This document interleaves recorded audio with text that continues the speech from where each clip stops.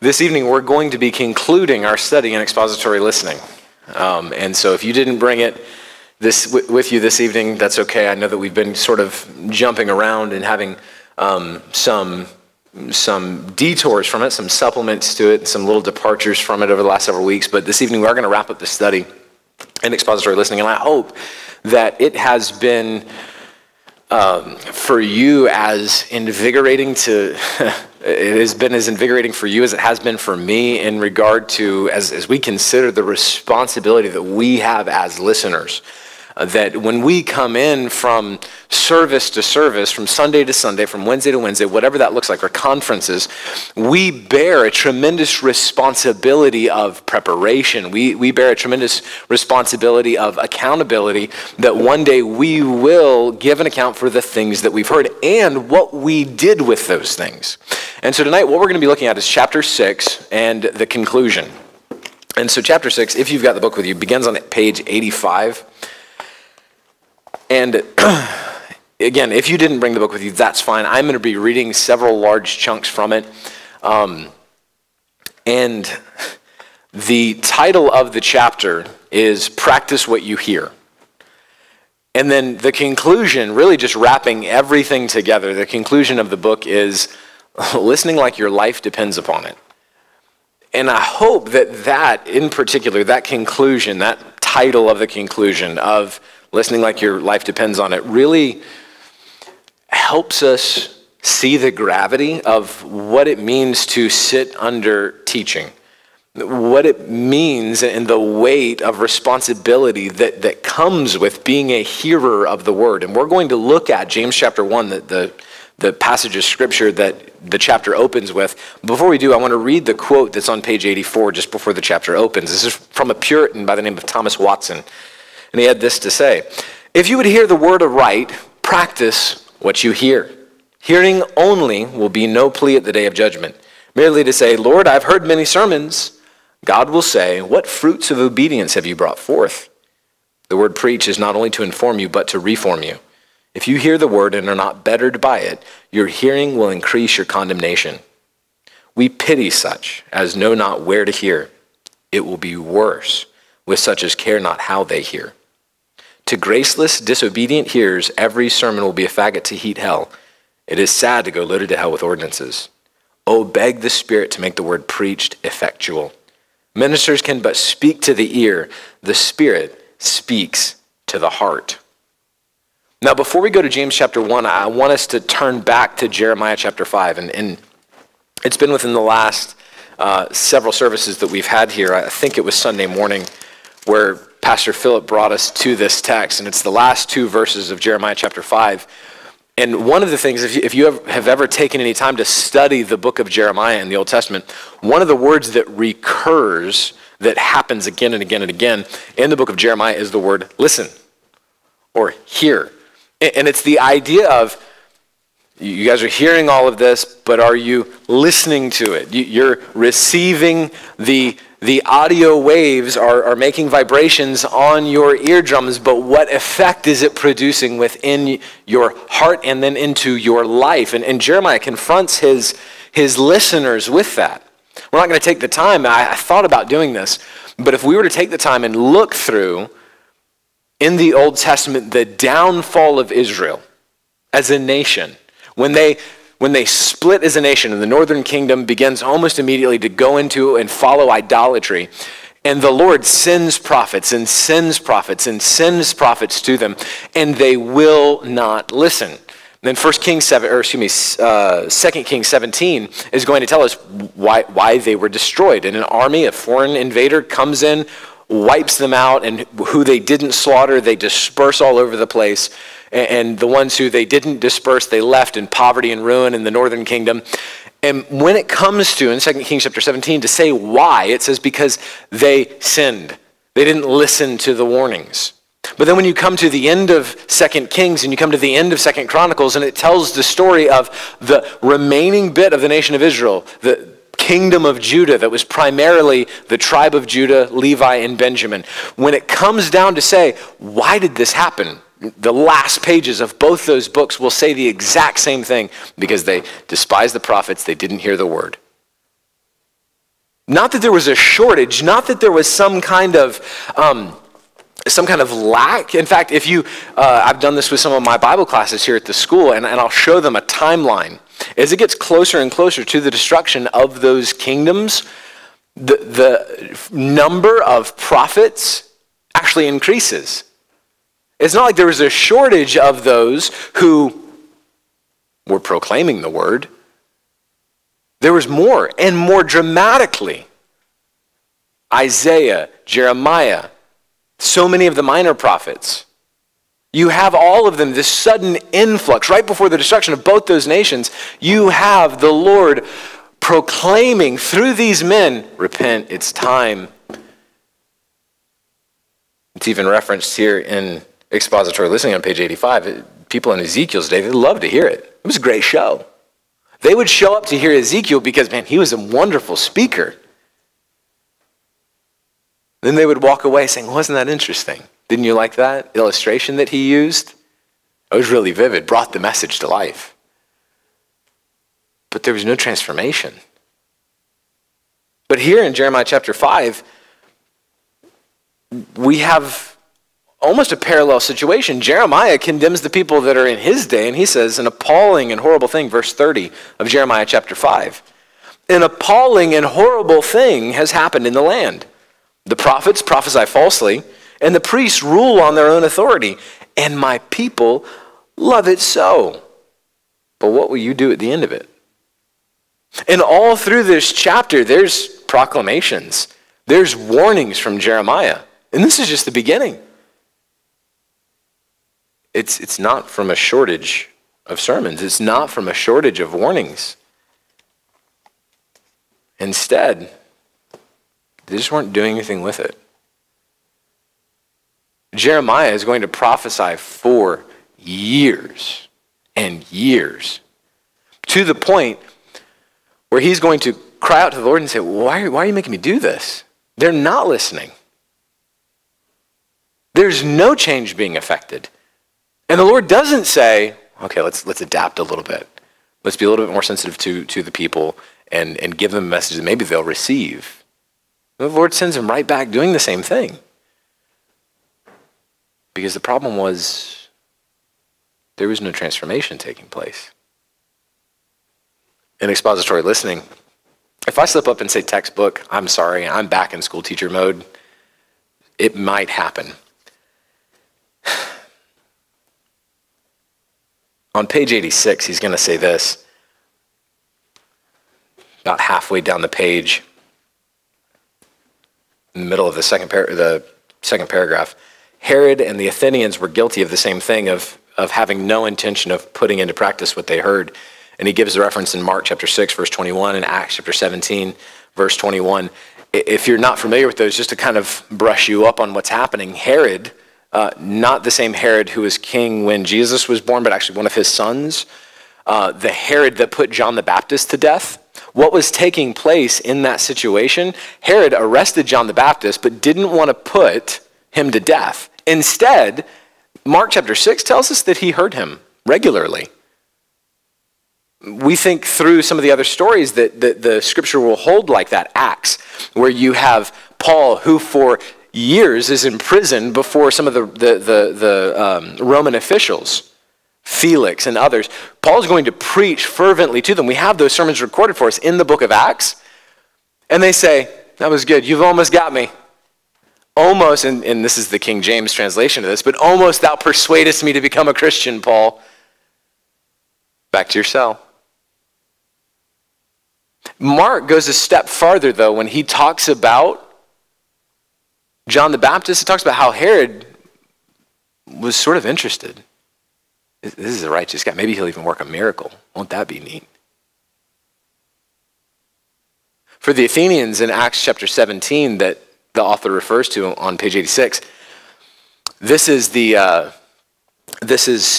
Areopagus, Mars Hill. If you're here for VBS, when we had the VBS set up, that's what that's in reference to. Paul, when he gets to Athens, he begins preaching, as he sees the city rampant in idolatry, he begins to preach the gospel. And some people whose business it was, the book of Acts tells us in chapter 17, whose favorite pastime was to hear something new, they say, man, you should come to our sort of arena where we have all this thought exchange. And so you can come and you present the gospel. And they were just interested in the novelty of it. They heard the Apostle Paul preach. And some said, that's interesting. Let's have him back tomorrow. But others, the ones who were being transformed by that message, pressed in and said, we need to know more. Let's go with you today. Let's hear about this now. He goes on to say, some of you may never miss a sermon, but you fail to put much of what you hear into practice in your life.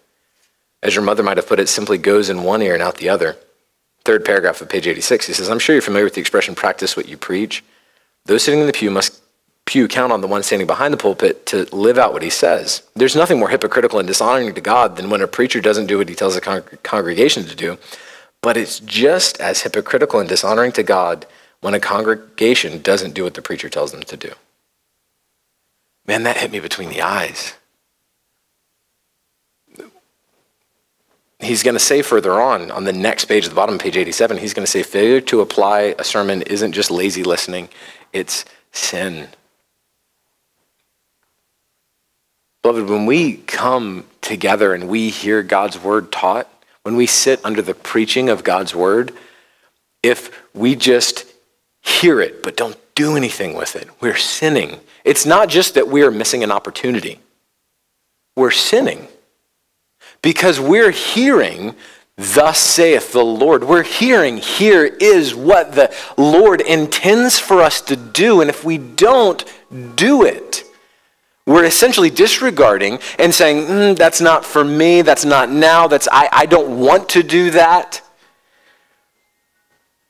And if we can look at the people in Israel, if we can look at Herod, if we can look at the Athenians, if we can look at the Roman officials in the book of Acts and say, yeah, this is clearly a problem for them, let's not presume that it's not a problem for us. We do have to work to apply what we hear.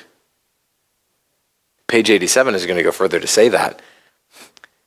And essentially say, we understand, don't we, that preaching is just a means to an end. The goal, he's going to say this at the top of page 87, the goal of preaching God's word is transformation. It's not information.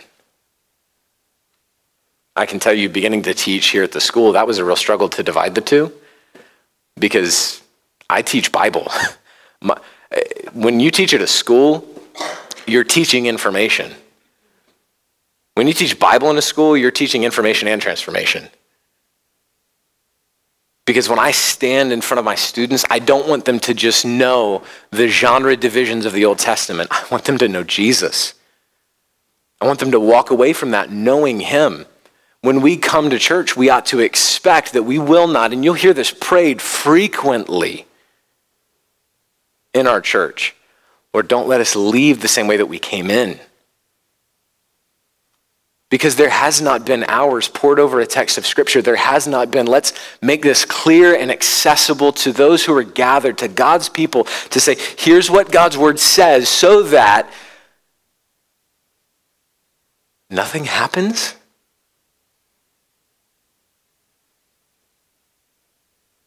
He gives a quote by an author, J. Adams, in the middle of page 87, where he says, often, listeners expect the preacher to do all the work for them. They expect him to apply the passage specifically to exact situations, answering all possible questions and suggesting various applications and implementations that pertain precisely to them. In other words, they expect him to do all the work. Selfishly, they forget there are other people in the congregation, that the preacher cannot think solely of their particular circumstances. And there at the bottom of the page is where he says failure to apply a sermon is not just lazy listening, it's sin.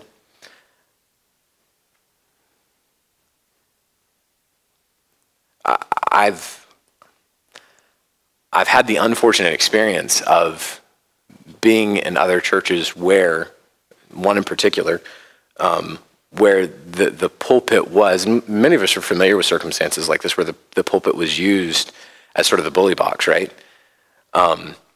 Where the man getting up to preach had an individual in mind that he had a bone to pick with that particular sermon. And I forget one of those particular circumstances, very early on in my wife and I's marriage, we were there, we were aware of the situation, and the pastor got up and abused the text horrifically, twisted scripture for the intent of driving a point home to that person who wasn't there that morning. And all through the sermon, I remember sitting there thinking, this isn't it. Wasted all of our time. Wasted all of our time. And no sooner had the service ended than people sort of started to huddle up. Man, too bad so-and-so wasn't there. Which takes us to one of the first points in this chapter, and one of the first things that we'll see as you turn to James chapter 1.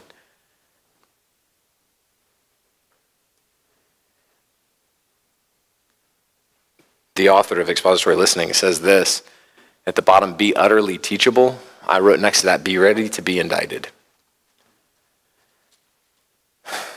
These sermons are about us. We're familiar with that old, I don't think it can be categorized as a hymn, but that old sort of song that maybe some of you sang growing up or know from years back, it's me, it's me, it's me, O Lord. Standing in the need of prayer. Very good.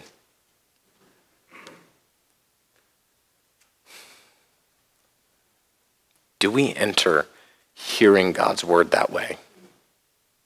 It's me. Not it's my neighbor. Man, I wish that person was here. It's me. Are we ready to be indicted? As we sit and listen, are we humble enough, and we'll get to that point in just a second, but are we humble enough to hear the word preached and not go, I'm fine. I've got this. What a terrifying thing. We will be regularly from this pulpit by our pastor who is our preaching elder. We will be regularly called to examine ourselves. How foolish would we be to not bring our hearts into examination?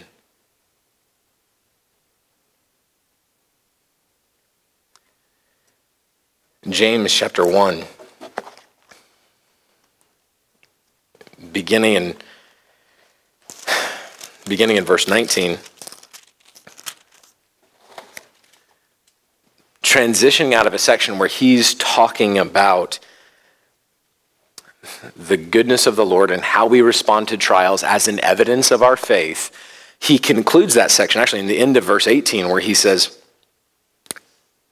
in the exercise of his will, talking about the Lord, the Father, he brought us forth by the word of truth so that we would be a kind of first fruits among his creatures. So he's just talked about how we are born again, how we are brought to life. It's by the word of truth.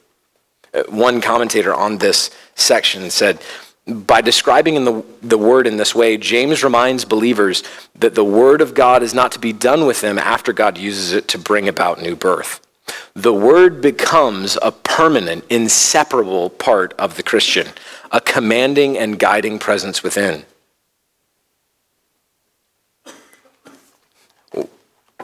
The word isn't just that which brings us to life. It is that which continually sustains us.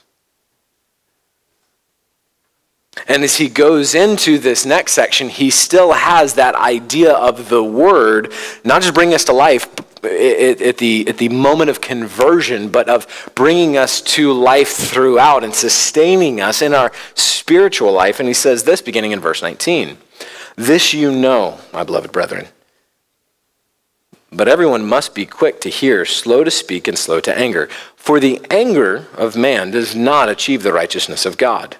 Therefore, putting aside all filthiness and all that remains of wickedness, in humility receive the word implanted, which is able to save your souls. But prove yourselves doers of the word and not merely hearers who delude themselves. For if anyone is a hearer of the word and not a doer, he was like a man who looks at his natural face in a mirror. For once he has looked at himself and gone away, he has immediately forgotten what kind of person he was.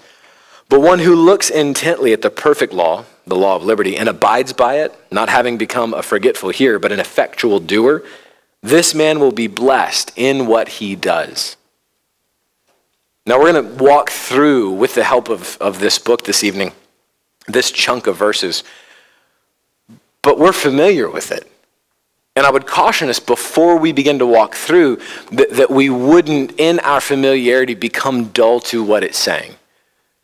I need this. We need this. In beginning here, one of the things that he points out in verse 19 and 20, as he gives this exhortation of everyone must be quick to hear, slow to speak, and slow to anger. The author of Expository Listening reminds us, and this is true, that church services, as James would have been experiencing them, and James's audience, when this was originally penned, would have been experiencing them, were not necessarily like what we have on a Sunday morning. They would be a little bit more like what we have on Wednesday nights, where we say, okay, now you can interact. Where there would be, if somebody says, I don't like what you're saying, they had the freedom, and it would have been somewhat normal for there to be more interaction within the service. So if someone is proclaiming the word of God and someone says, hold on, and I landed on my front porch and I don't like that, James is exhorting his recipients of this epistle, those who he is pastoring, albeit from a distance, he's reminding them, we need to be ready to hear. We need to be those who are ready to, as I already mentioned, ready to be indicted. Ready to confess that this is for me. I need this. Because let's take this from a full biblical perspective. We readily, eagerly confess the Lord is sovereign, the Lord is good, the Lord is in control of all. We readily accept that. But that includes you being here on Sunday. God has so orchestrated the minutia of our lives that we're here to hear the word. Which means there's something for me. More than that, Scripture tells us that it's the Lord who knits the body of Christ together. He's the one who puts the members of the body in the particular place. In other words, the body of Community Baptist Church has been organized by the Lord in his design. It's a really, I love doing this, and for some of you who have spent some time talking with me, you know this because I've done it. I love to tell about coming here to CBC. I love to tell about the circumstances that brought me here. I love to tell how the Lord worked in my family's life to bring us here at a particular moment, and then gave us grace that we stayed here and that we are here now. We are so thankful for this place. And as I interact with a number of you, I get to hear those stories too. I get to hear about, this is how we wound up here. And at the back of that, we see the Lord's fingerprints all over the place. Retroactively, looking back, we can say, and I see how the Lord was just bringing me here for that particular time, for this particular purpose. And then at the time, I didn't even know that, but here's how the Lord has worked in this. What that means then is the reason that you're at this church and not some other one to hear their message on Sunday morning is because the Lord has that for us. He's ordained all of that.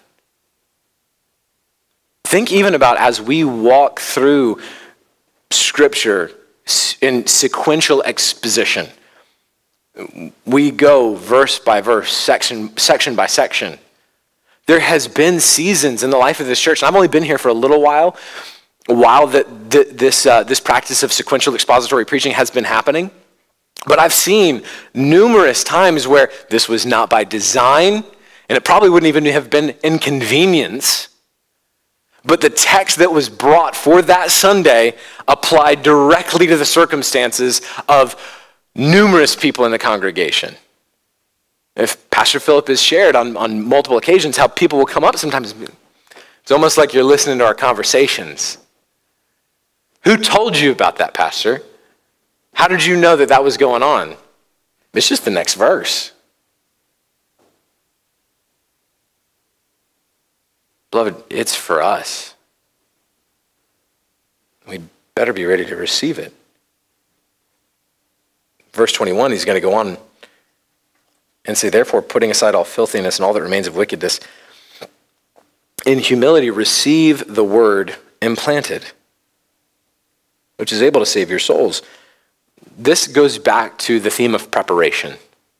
When we come to hear the word, in the words of the author of this book, are we purifying our heart? Are we coming ready not just to hear with a recognition that I need this?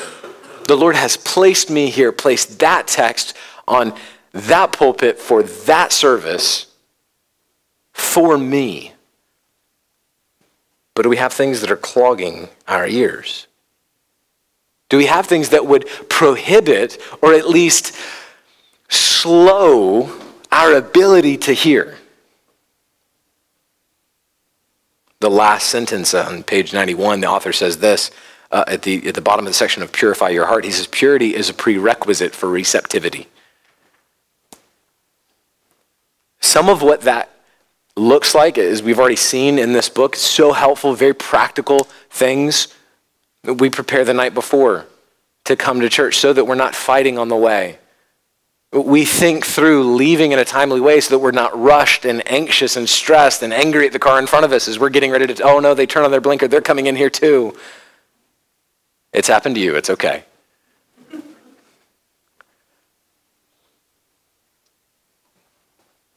It may look like we don't watch the news on Sunday morning before we come to church because it makes me crazy. It may be that we don't check social media before we go in to hear God's word because ain't much good that you're going to find on there. It's going to help your heart be ready to listen. It might be that you guard yourself more carefully, that there wouldn't be anything that would hinder you from hearing. Next, the author at the bottom of page 91 is going to say, humble yourself before the word. He quotes another Puritan on page 92, Jeremiah Burroughs. At the top of page 92, that inset paragraph where he says, to have a congregation lie down under the word of God, which is preached to them, is a most excellent thing. God expects that you should submit your estates, your souls, your bodies, all that you are and have, to this word. And that is another particular of the sanctifying of the name of God and hearing the word. There must be a humble submission to it. In other words, there's not some off-limit areas in our hearing. He's about to talk about that, and we're not going there. He's about to talk about this, and I'm just not ready to change. He's about to tell me how I ought to do this. Well, he doesn't know anything about that. He doesn't know my experience, my life circumstance, as if we would declare certain areas off limits to the Lord, that we would compartmentalize and say, I will not receive instruction from the Lord's word in that area.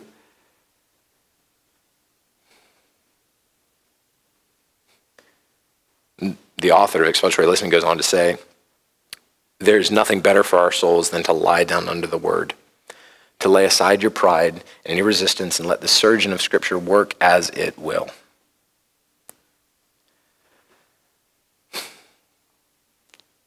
Beloved, we already know it's a fight.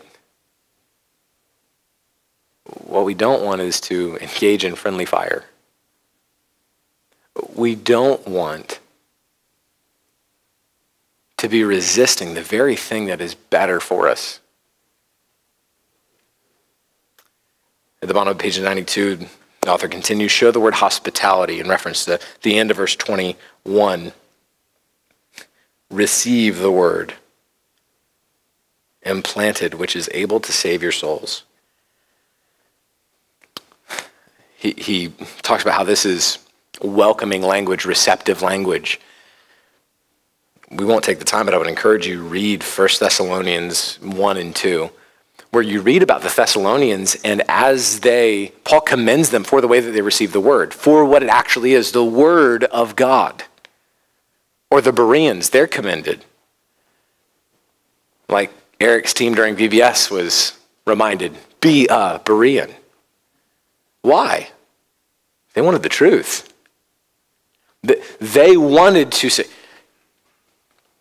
load it on. Give me that because I know what it can do, which is the very next point. What the verse concludes with, what verse 21 concludes with, which is able to save your soul. The author of this book says and titles this section on page 93, Knowing the Gravity of the Word.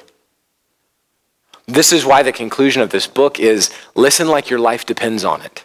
And where he's going to go with that, I would encourage you, read that. What he's going to say there in reference there is Matthew chapter 7.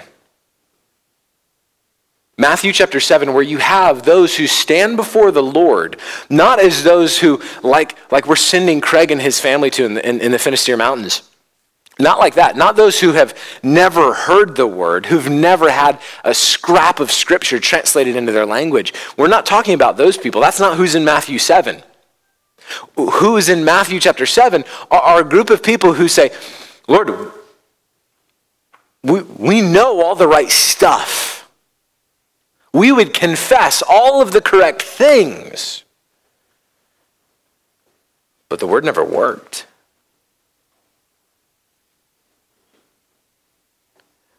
When we understand what the word does, what the word's work is meant to do, we cannot approach hearing God's word preached casually. He goes on, the author goes on in page 94, listening is obeying. And he talks about the idea of we must be reactive to the word. It's meant to produce something. That's where James is going to go next. Prove yourselves doers of the word and not merely hearers who delude themselves. And we'll unpack that just a little bit more in just a second. But understand, there's not a sermon that we hear that we're not meant to respond to in some way. And please understand, doing nothing is a response. It's just the wrong one. We absolutely hear and respond in every sermon. It's just a matter of whether or not we conform to the image of God that's been presented to us. And if this seems impossible, it's because it is apart from the Lord working within us. The Lord, by his Spirit, in conjunction with the Word, works within us to conform us to his image. This is what we've been saved for. Then we can't be content to just say, well, I've been saved, I've been redeemed, I've been born again. Like we talked about last Wednesday, of be mature, grow in Christ. The newborn babe longs for the milk of the word. We have to caution our own hearts this evening and recognize and realize that there's a tremendous danger with thinking that we've become too mature to eat. We're still supposed to be growing. We're still supposed to be, to extend the analogy a little bit, metabolizing what we're taking in. And if we're not, something's bad wrong. It's a sign of decay and death. You'll hear verse 22 prayed here often. Lord, grant that we would be doers of the word and not hearers only. It's not just a nice epitaph that we'd like to tag onto the service. It's our earnest plea.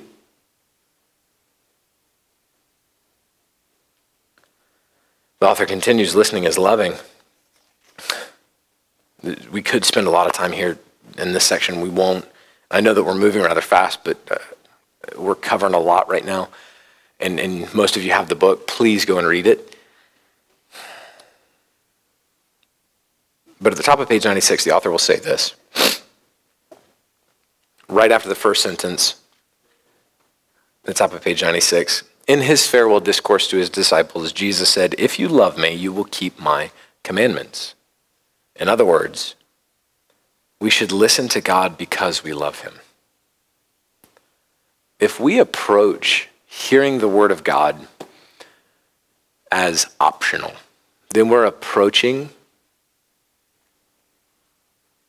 loving God as optional.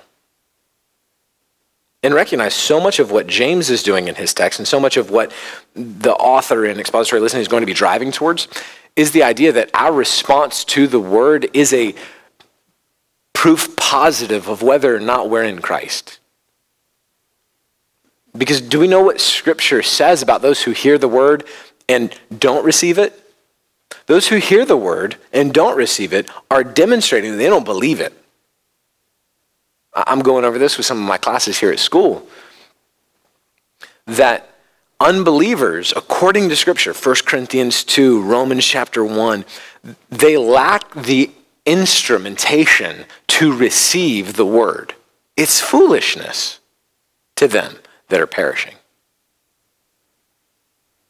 They hear the word and they are unwilling and unable to respond to it. And beloved, that's where we find our heart. That's terrifying that we would hear the word and not say, I want to do that. And by the power of the Lord within me, his Spirit in me, I'm going to pursue that. Because what the rest of Scripture says, Romans chapter 6, many other places, that we have been given the Spirit of God, that we would walk in righteousness, not in unrighteousness. We're to walk according to the Spirit, not according to the flesh. We've been empowered to obey.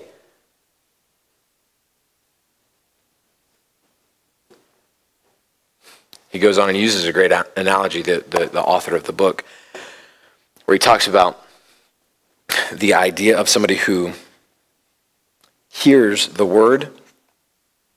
It's the idea of somebody who attends a lecture but isn't a disciple of the lecturer.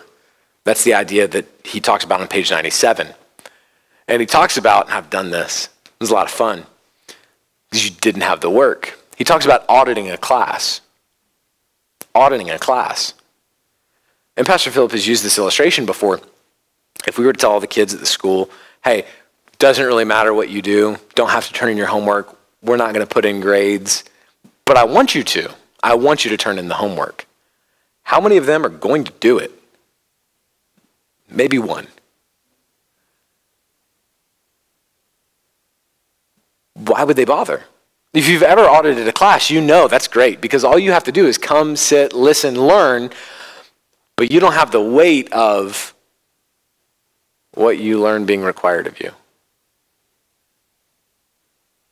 Beloved, we don't have that option with God's word. We're going to give an account for the deeds done in the flesh, and we will give an account for what we hear. That's the sort of thing that is communicated and warned of continually in the Scripture. We have a wonderful sermon that you can access on the website from Matthew, where Jesus proclaims a curse over the cities that he had done most of his miracles in. Woe to you, Bethsaida and Chorazin, because if the works that had been done in you had been done in Sodom and Gomorrah, they would be here today. They're going to rise up in judgment against you. Why? Because they had received more revelation. Those cities, Bethsaida and Chorazin, they had seen and had testified to them so much about who Jesus was, and they were still rejecting, still not repenting. And the Lord said, it's not going to be good for you. And how much more so for us? When we have the whole counsel of God available to us. We have sermons that we can stream that we can download, that we can listen to, that we can turn on the radio. It doesn't matter where you are. You can find some. He's even going to comment on this, the author will, in just a few pages, where he's going to talk about it. It's not so much the access to sermons that so many of us have to worry about. It's not even necessarily that there's so many bad preachers, though there are a lot, and that we just aren't discerning enough. It's that whether or not we're actually doing anything with what we hear.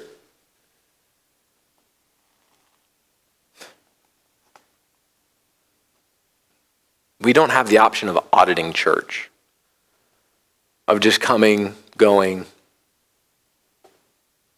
and not one day having it be required of us what we did with what we heard. Our God judges righteously. And one day we will stand before him. And what will we say? We must be zealous to be doers of the word.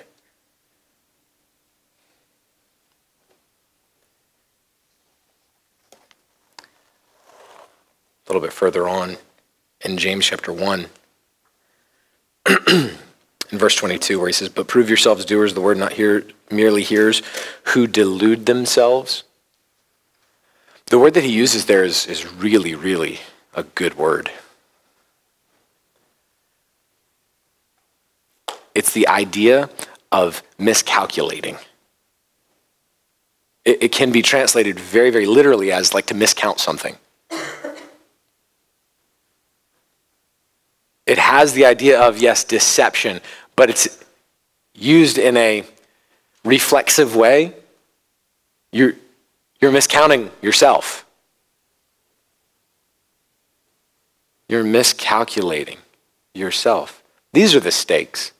There's an element of this that I was going to get to later, but I'm kind of jumping ahead in this section.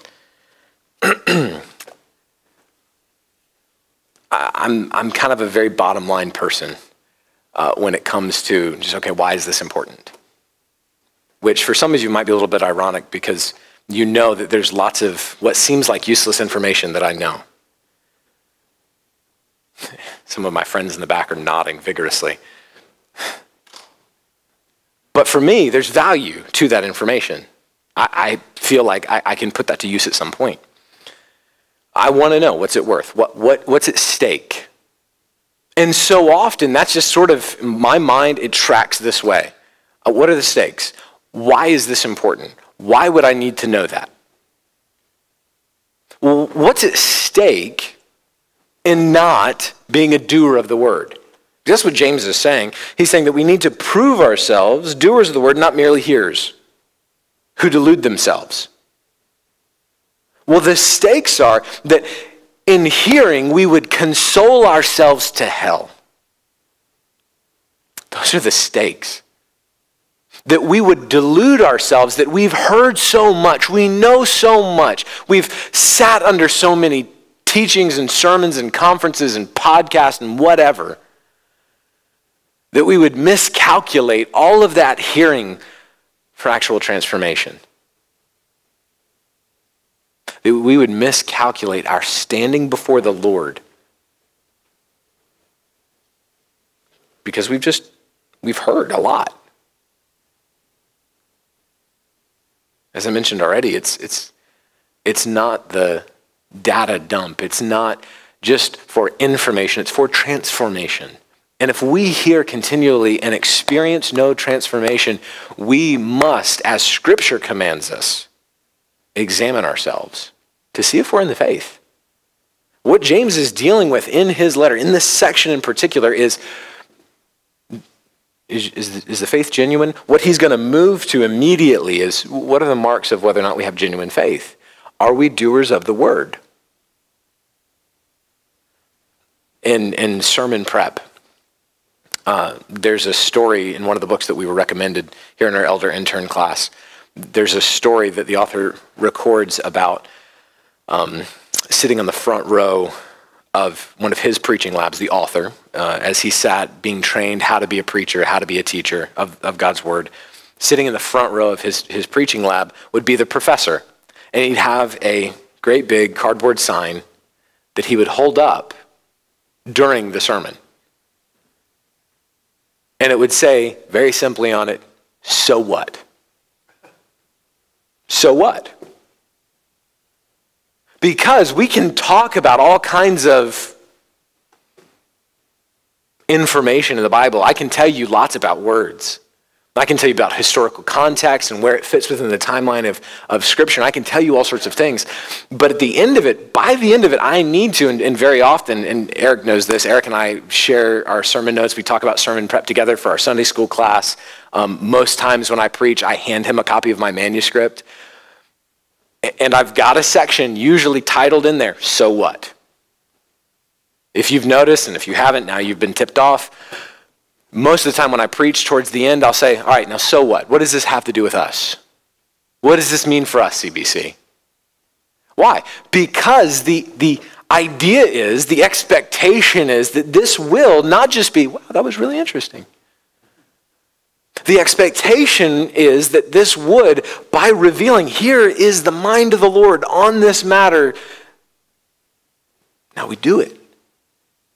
And just as legitimately as that professor could hold up the sign to his student and say, okay, so what? You've told me a lot, but what do I do with it? It would be just as legitimate for Pastor Philip on Sunday morning when he concludes the next section in Matthew 18 to hold up a sign and say, so what? What will we do? What will we do with what we have just heard? There's sort of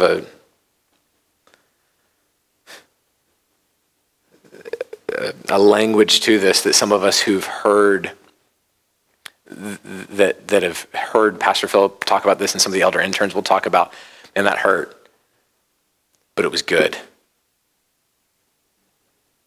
And we'll talk about, man, I don't know how to feel about that. And there's sort of a conflicting experience to coming away from a sermon where, yeah, I didn't like that, but I know that I need it.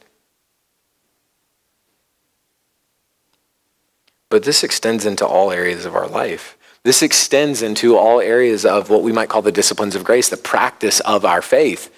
And on page 98, he's going to say something really, really bold, the author of Expository Listening. He's going to say something incredibly bold. In the last paragraph, he's going to say, not only is this idea of becoming a forgetful hearer, where after having walked through the next several verses in James chapter 1, someone who looks in the mirror, gets the idea of what they look like, what needs corrected, what here is not as it should be, sees themselves in that reflection, then goes away not having done anything about it, and thinking, I must be all right. The same way that we would look at that person and say, what's going on? We would say that that's foolish, but the author continues, not only is this a foolish attitude to have concerning God's word, but it's a dangerous one. When a person is constantly exposed to God's word but doesn't respond properly to the truth that they hear, they put themselves at risk for losing what truth they may already have. Then he's going to say something that, man, when I first heard it was just, wow. When I first read it, it's like, I don't know if I want to read that part. I don't know if I want to reference that part. But remember, we've talked about the gravity of the word. If you don't plan on applying what you read, then don't waste your time reading the Bible.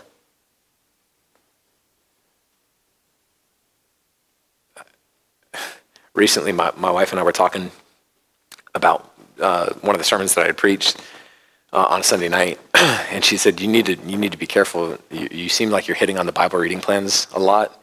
And I don't have a problem with Bible reading. I think they're actually super helpful. Bible reading plans, this structure, having a plan of I'm reading this, and I know I'm planning on reading through this book in this period of time or whatever. My concern would be that we would read to read. That we would read without any plan, design, or an intention of being transformed by what we read. That we would mark through, check through, and say, yes, I've read through the Bible this year. And I know God not any more than I did at the beginning. But I've got an awful full reading plan. That ought to terrify us. When I meet with folks in discipleship, when I sit down with somebody and say, okay, what are you reading? I don't typically expect you reading, 3 chapters a day, 1 chapter a day. I don't have that expectation. I just want to know that they're reading and they're learning. Because the next question is, okay, so what are you learning from what you're reading? What are you doing with it? Might just be a couple verses. As long as we're interpreting it right, as long as we're heeding that well, great. But the author's going to continue saying this.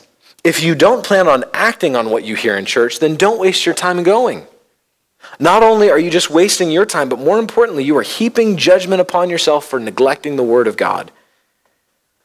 Every time you hear the word of God preached, you are training yourself to either obey or disobey God. Underline that in your book if you haven't. Whenever we hear the word of God without planning to obey it, we're training ourselves to disobey God. We don't want to be callous. We don't want to be that, because please understand this. Resistance in our conscience to little sin leads to larger sin. And I hate to use terminology that way because there's no such thing as little sin, but you understand what I mean. We've talked about it in Wednesday nights in a series some time ago, respectable sins. What starts as, it's just gossip, it's just discontent, it's just a little anger, it's just a little frustration, it's just a little anxiety. Everybody has anxiety. What starts as a little sin becomes easier and grows into a larger sin. It grows into unfaithfulness. It grows into distrust. It turns into discouragement. It turns into all sorts of other things.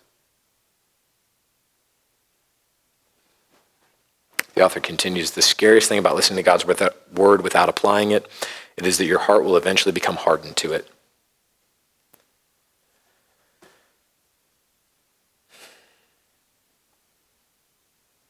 That's not the people we will be. I'm thankful. I'm thankful that as I prepared for this evening, as I considered what I would be looking at, what I'd be sharing from God's word this evening, I was encouraged by reflecting on who we are as a church.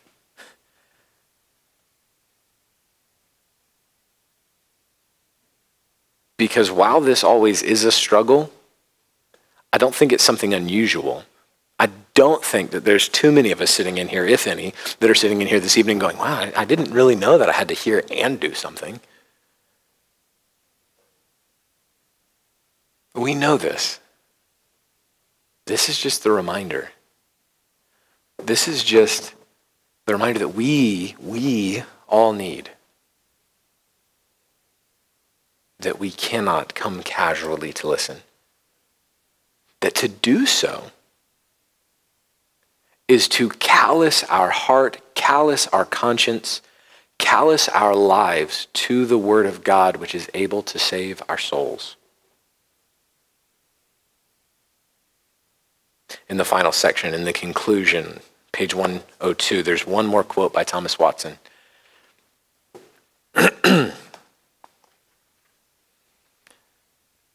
You must give an account for every sermon you hear. The judge to whom we must give an account is God. How should we observe every word preached, remembering the account? Let all this make us shake off distraction and drowsiness in hearing and have our ears chained to the word. That's a great picture, isn't it? Have our ears chained to the word.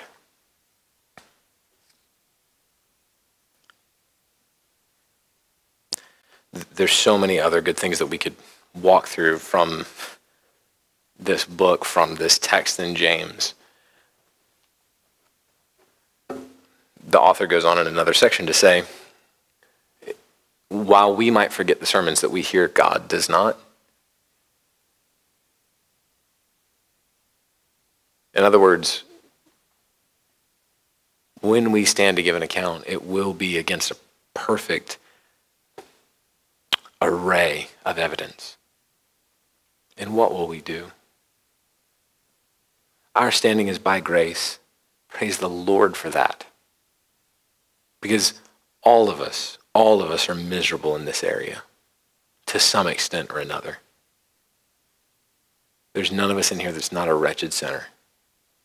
None of us. Who must daily cry out for grace and strength to be preserved, to be obedient, to be pursuing righteousness. But it will take work. It will take labor. This is the perfect conjoining of God's design in these things. This is the perfect design. That God, in his grace, enables us to do what he's commanded. We're to be doers, and he's given us the grace to do it. On page 110, the final page in the main content of this book. One more Puritan quote. David Clarkson. I'm just going to read that section. It's the inset paragraph on page 110. Hearing is the provision made for the soul's eternal well-being. Its everlasting welfare depends on it. If you fail here, your souls perish without remedy.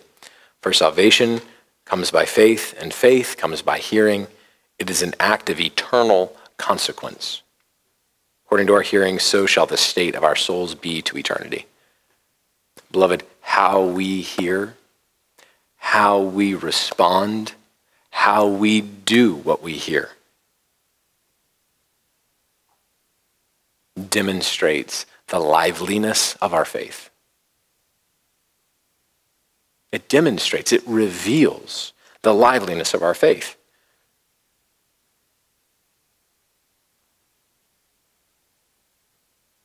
Let's prove ourselves doers of the word and not merely hearers only who delude ourselves. Let's pray for grace and strength to not just hear, but do. Like our life depends on it. Because it does. Let's pray.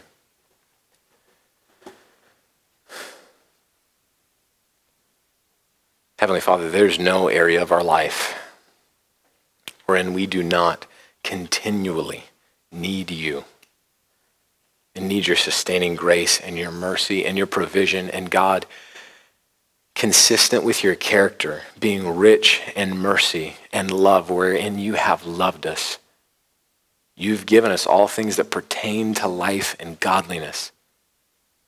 And Father, with the apostle, I would pray that we would be strengthened to lay hold of, strengthened to apprehend what is ours in Christ Jesus. That we would be obedient to your word. Father, that our hearts would be indicted, that we would investigate, that we would examine, that we would hold up to the light of your word our hearts. That we would repent of callousness and casual hearing. And that we would endeavor and labor and make provision in our lives, in our schedule, in our habits to be doers of your word. Father, we pray these things for the sake of your name as your people. We pray this in the name of your Son. Amen.